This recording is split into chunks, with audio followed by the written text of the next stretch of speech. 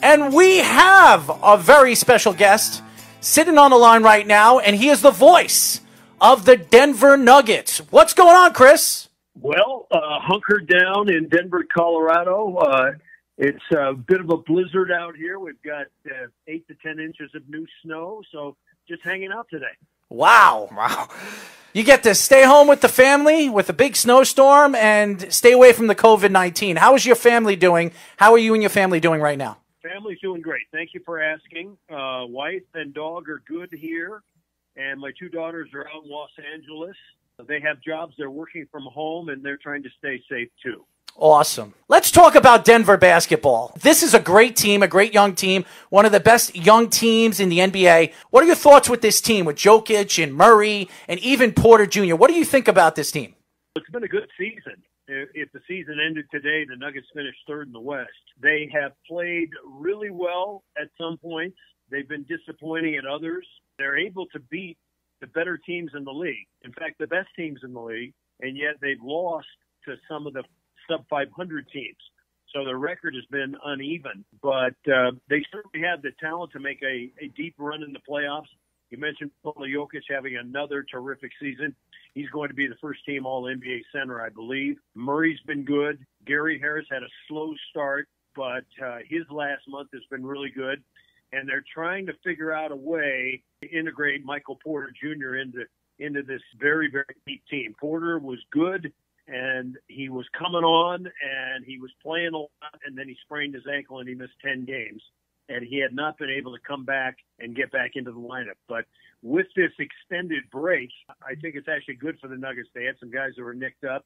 And when they come back, and I believe it's just going to be straight to the playoffs. I don't think there's going to be a lot of warm-up games and things like that. I think it's frozen now, and it looks like the Nuggets would match up against the Rockets in the first round.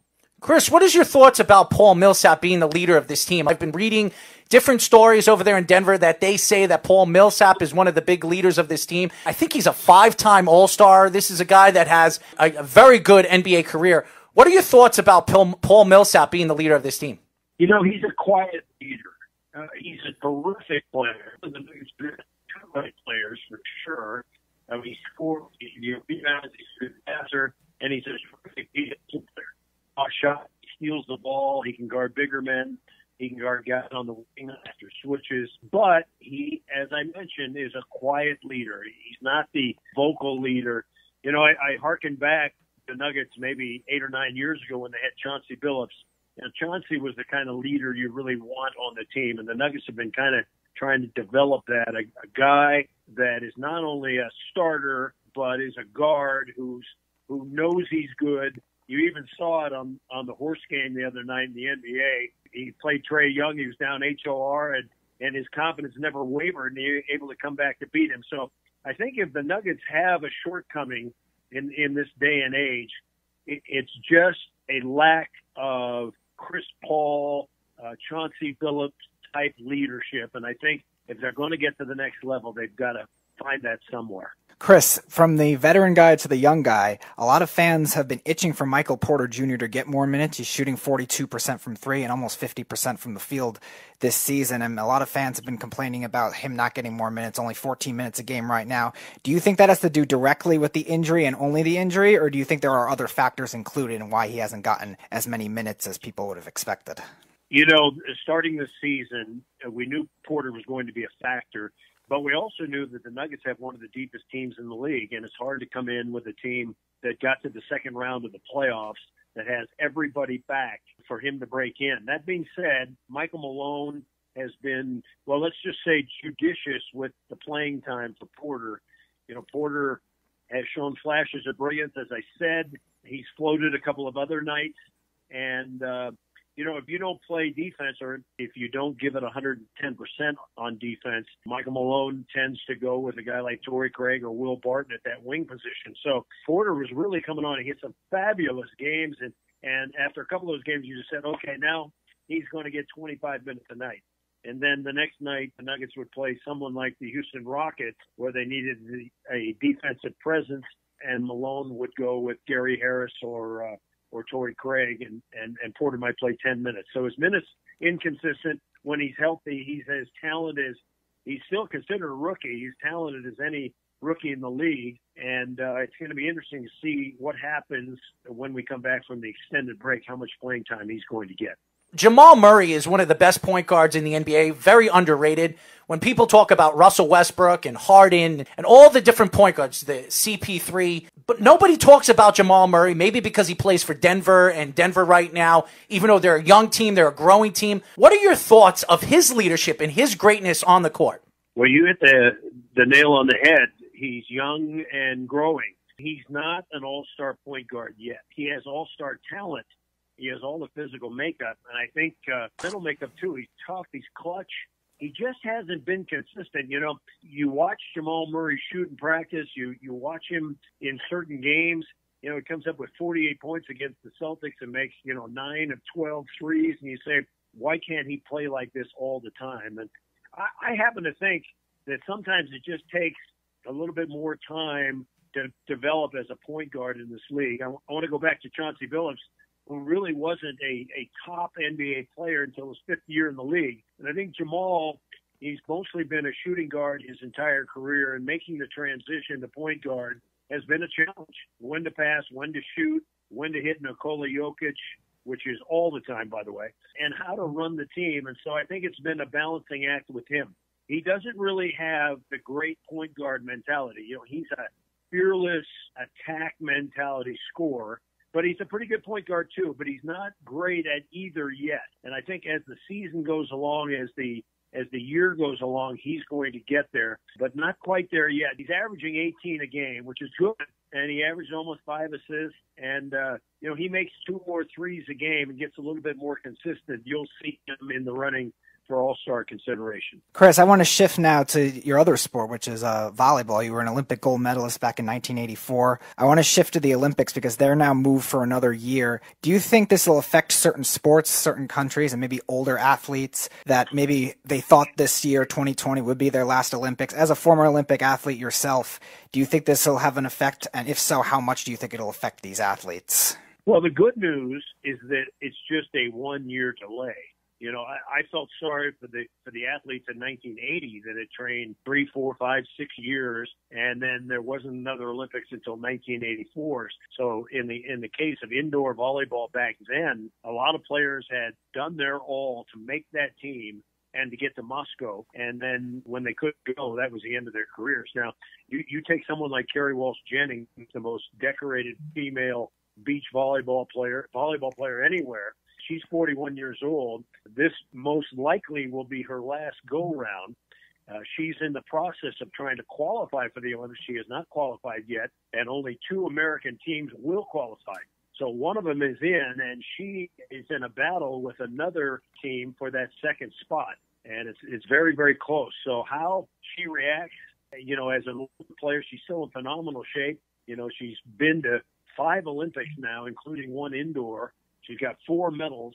It's an incredible story, but now she's going to have to wait another year and then see if she can qualify. And if she doesn't, somehow she could win another gold medal. That would just be an unparalleled feat. There's been a lot of tragedy throughout the world this year, but the biggest tragedy in the NBA was Kobe Bryant's death. I'm sure you have stories of Kobe Bryant. I'm sure you met Kobe Bryant. Do you have any good stories to tell about Kobe Bryant? I knew Kobe. I grew up with Kobe. I lived in Los Angeles at the time. I was a huge fan of the Lakers, but I never met Kobe. Shaq, I know a little bit, but I never really got personal with Kobe. Kobe wasn't exactly the hi, how are you type guy. He was all business all the time. People that know him obviously say as hard a worker as there ever was in the NBA. And you couple that with his talent. I remember we were coming on the air. We were the first game after Kobe had passed away during the helicopter crash, and they were still trying to get confirmation. And it was just a surreal night. There have been 2 incredible nights that we'd be on the air with the Nuggets. The first one with Kobe's death and the helicopter crash, and then the COVID when Rudy Gobert tested positive, in right near halftime of our game, and then it was said the NBA was going to suspend play. Our game was still going on. So those 2 nights has really been it's been two of the nights that I will never forget in my NBA announcing career. Kobe and the COVID. It's just horrible circumstances. We're talking to the great Chris Marlowe. He is the voice of the Denver Nuggets. Chris, last question for me, just as referring to your broadcasting career. Do you have a call, a particular moment, or a particular game that you broadcasted, whether it's with the Nuggets, whether it's with your volleyball broadcasting career, Olympic broadcast career, or something else maybe that we don't know about? Is there one particular moment that stands out to you the most in your career? Oh, I've got a couple. I'm going to give you the volleyball one first. In 2008, Karch Karai and I are calling the women's gold medal final in Beijing. The United States team of Misty May and Kerry Walsh are taking on China. China, the hometown team. Driving rainstorm, and we're about 5 minutes to air. And Dick Ebersol, the executive producer of the Olympics, comes on the air and he says, "Gang, we've had a great Olympics. This is the last event. We've met our financial numbers. Everything's been fabulous. We're going to air this match live. There will be no commercials. Live, as long as it goes." And I remember just thinking to myself, I can't remember any event anywhere at any time where it was broadcast completely live with no commercials, no interruptions. And we did that 55 minutes, including a 5-minute injury timeout for one of the Chinese players who was actually faking it, where we stayed and covered that entire match. And of course, Kerry and Misty in the rainstorm, completely soaked. They win their second Olympic gold medal together. I remember that. That was a night I'll never forget that. The other one would be in 2008 when the Nuggets were playing in New Orleans in the first round of the playoffs, and the Nuggets. So those are the two moments I have from my broadcasting career. They were really special. I know there's others along the way, but those two really stand out. I will tell you this. I'm not a big Charles Barkley fan. One of the reasons why, he has nothing good to say about the New York Knicks organization, but who does? Who does? Anyways, well, go ahead. My only complaint quickly with the national media is that they're a little slow to recognize, teams that are not in New York or in Chicago or in Los Angeles. I think the Nuggets deserve a little more due. That being said, the Nuggets got to play better. They got to do some damage in the playoffs, and then Nikola Jokic and company will get the recognition they deserve. Last question for me. You were just speaking about the Nuggets. The playoffs are right around the corner. If there is a playoffs, or if there is a regular rest of the season, we don't know what's going on with the NBA. But if there is, are the Nuggets one of the favorites to come out of the West because they're very young, very talented, and they have a very good bench? Do you think that this is one of the teams that could come out of the West and win the West? Well, it's going to be an interesting road. I would not say the Nuggets are one of the favorites to come out of the West. Can they do damage in the West? Can they beat any team in the West? Yes, they'd have a tough draw. Right now, they would be matched up against the Houston Rockets, who the Nuggets have had historical trouble with, and most teams do, guarding James Harden, and now that Westbrook is back on the beam. But the Nuggets beat them 2 out of 4 this year. The Nuggets would have home court, and I think the Nuggets, would have a good chance if they win that matchup. They could go on. They beat the Lakers a couple times this year. They beat the Clippers.